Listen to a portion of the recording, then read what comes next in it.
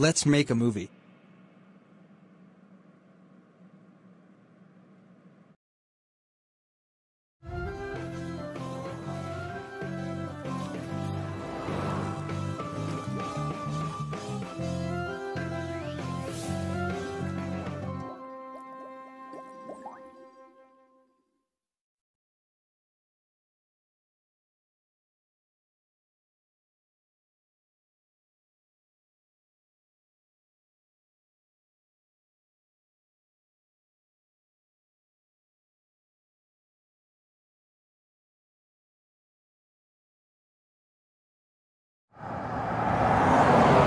Attention.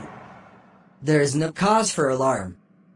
The low-flying airplane seen over the community today was not a threat. A pilot in training merely misread his navigational instructions and made a wrong turn. Realizing he was breaking the rules, he was trying to find his way back before his error was noticed. He apologizes for any alarm he may have raised. Needless to say, he will be released. Who wants to be the first tonight for feelings? I felt angry this afternoon. My childcare group was at the play area, and we had a visiting group of 7s, and they didn't obey the rules at all.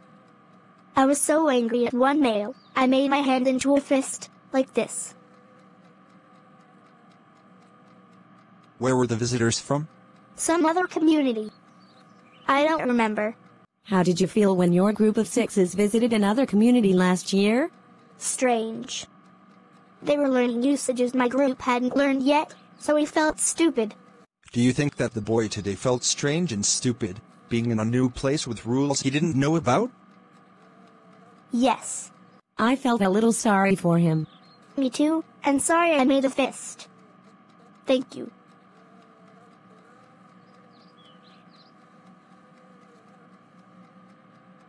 Well, I'm feeling a little worried. One of the new children isn't doing well. What gender is it? He's a sweet little male, but he's not growing as fast as he should and he doesn't sleep soundly.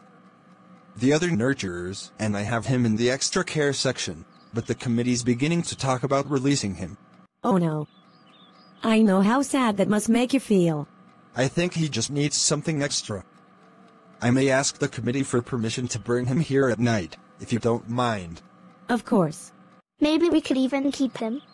Lily. I know. 2 children to each family. Very clear. Thank you. Jonas? Jonas. What? We're sharing feelings. Anything you want to share? I feel apprehensive. Why is that, son? It's almost December. The ceremony of 12. I'm glad you told us your feelings. Lily, go get on your night clothes. Father and I are going to talk to Jonas for a while. But... Lily. Privately? Yes. This talk will be a private one with Jonas.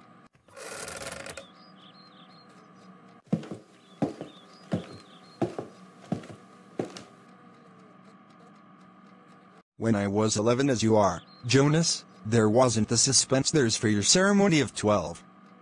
I was already fairly certain what assignment the Council of Elders were going to give me. How? It's a secret. Yes, how'd you know? I knew what my gift was. When my friends in my age group were holding bike races or building bridges with their construction sets, I spent all my volunteer hours at the nurturing center with new children. The elders knew that. They've been watching me a lot at school. They watch all the 11s and take notes. They don't make mistakes. So when my assignment was announced as nurturer, it wasn't a big surprise. It was what I most wanted. But I don't know what I most want. I don't know what my gift is. What if I'm disappointed with my assignment? They'll find exactly the right assignment for you. Don't worry. And after your ceremony you'll be training with your new assignment group. But Asher and I will always be friends, right? And we'll still be in school. Absolutely. There'll just be changes. Good changes, though.